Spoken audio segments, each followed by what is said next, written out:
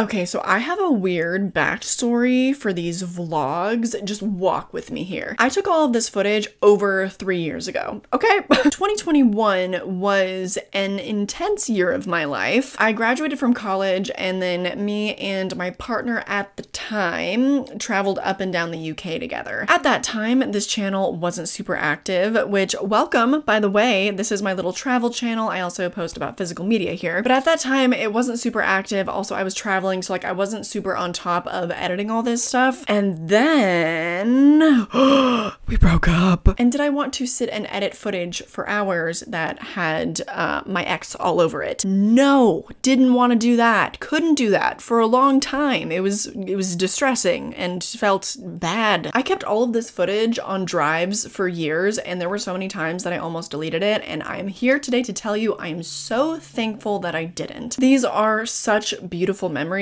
and now that I have successfully edited around said person, who I hold no ill will towards, mind you, I just don't want them in my current videos, I've happily moved on. Okay, that chapter is closed. And now that I've put this footage together and it's really just me and all of the scenery and everything, I get to preserve these wonderful memories and finally share them with you. So let's talk about Edinburgh. Actually, let me give you a break from listening to me drone on, and let's just go to Edinburgh.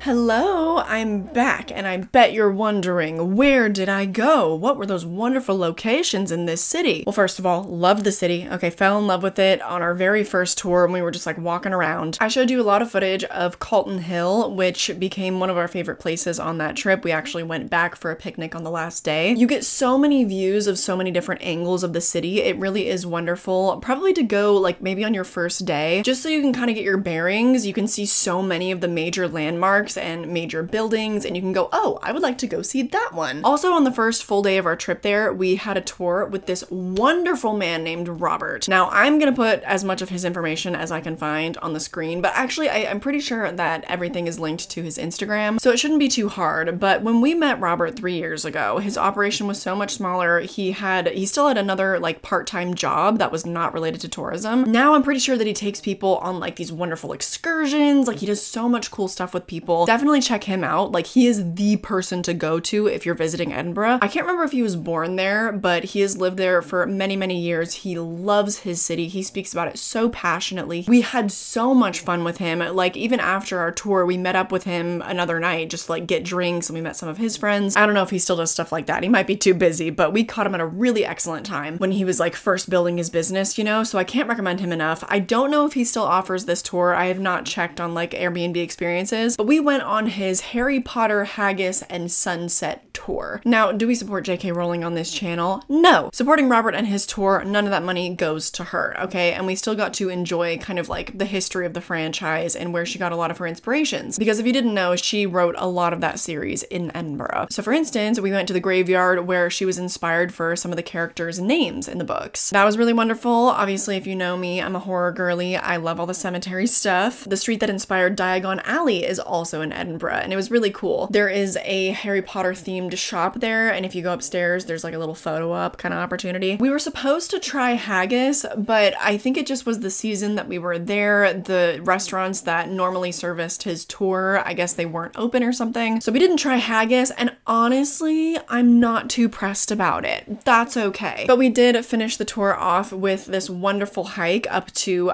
what is it called? Arthur's Seat? I should know this. I didn't take notes. I'm sorry. But Arthur's Seat was awesome. Again, you just get views of the entire city, and you're even higher up than Calton Hill. So yes, the sunset was amazing. We ended up doing that hike at the end of our trip as well. We just kind of like wanted to do a different route of that little mountain. I do have more fun things to share about the city of Edinburgh, but we did do a full day Glasgow excursion. We decided to do this because it was like one of the top recommended things to do on Airbnb experiences was to go to Glenfinnan, aka the Devil's Pulpit. This was so beyond worth it, taking the train out of Edinburgh bright and early in the morning. But enough yapping, I'll do that in a minute. Let me take you there.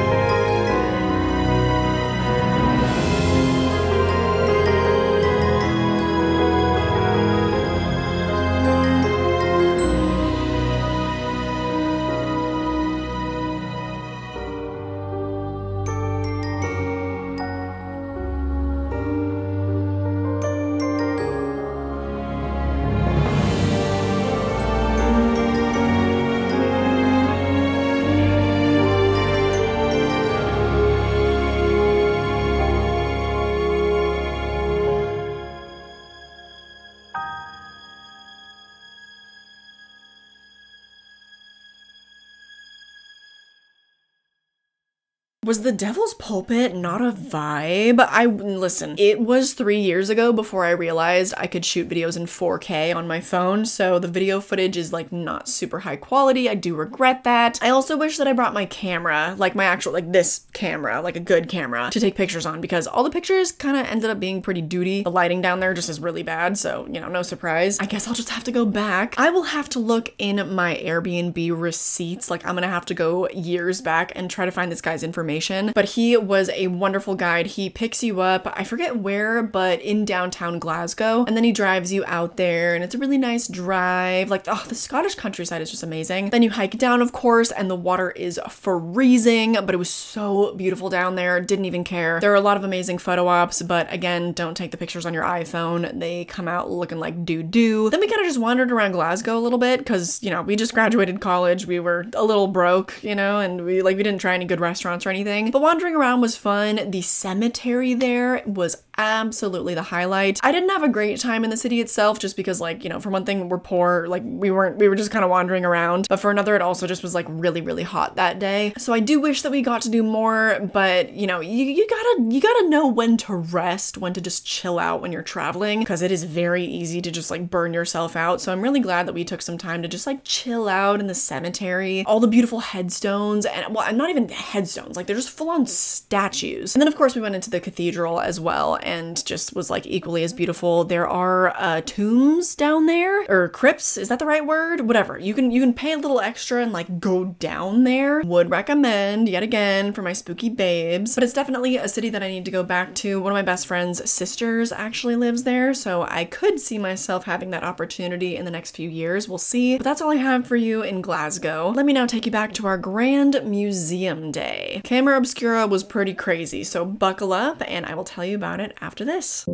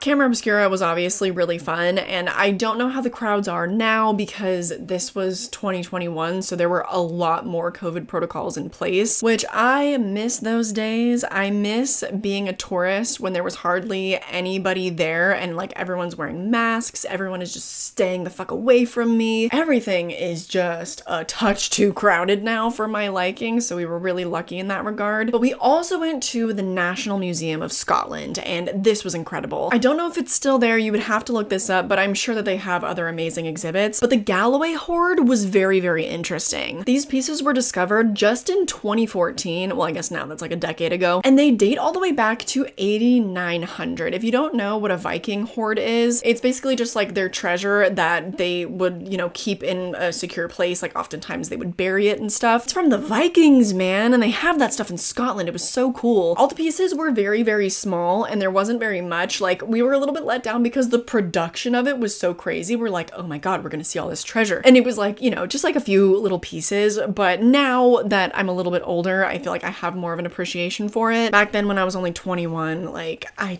don't feel like I appreciated it enough, but I am glad that I got footage of it and I can kind of gush over it now. I saw a real life Viking hoard, you guys. But my last pieces of advice for Edinburgh, another really, really fun Airbnb experience thing that we did was doing, I think it was a whiskey tasting, but it was underground. We did an underground alcohol tasting, or it was a wine tasting, I don't know. I'm pretty sure that we weren't allowed to record videos down there. Like they only set us up to be like, okay, now it's picture time. You can take a picture in this chair. And so we did. Like, I don't think that we were allowed to really use our phones other than that. So that's a really fun thing. Definitely look that up if you are heading over to Edinburgh. Just a really fun, like relatively cheap kind of cultural thing that you can do. And we also met some guys there, just some British guys that were on holiday from school. We ended up grabbing a drink with them afterwards, and I don't remember their names now, but really nice guys. They paid for our beer. This is editing, Kylie. I'm just popping on here because I completely forgot to tell you guys about the haunted vault tour that we did. We were not allowed to take videos down in the haunted vaults, but I took some pretty killer pictures. I would highly recommend this, but not if you are claustrophobic. This is considered to be like one of the most haunted locations in Edinburgh, and if you're a little bit skittish or claustrophobic, it might be kind of tough. I'm a little claustrophobic myself, and I was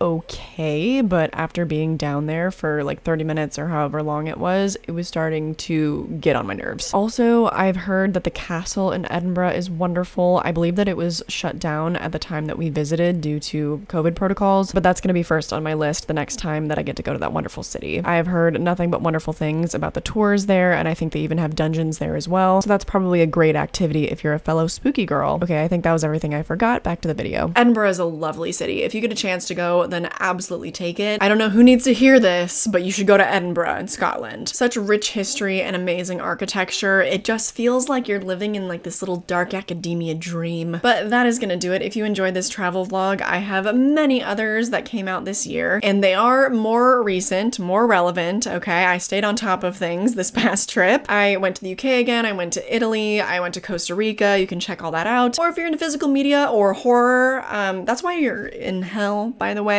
I don't know if I formally introduced myself. I'm also Haunted Hippie. That's my horror channel, but if you're not interested in that, that's okay. You can also find my social media linked down below. Everything you need is there. I also love my patrons. Huge thank you to all the names scrolling on screen that support all of this content. More than anything though, I just hope that you enjoyed this video, and I hope I catch you in the next one. Bye!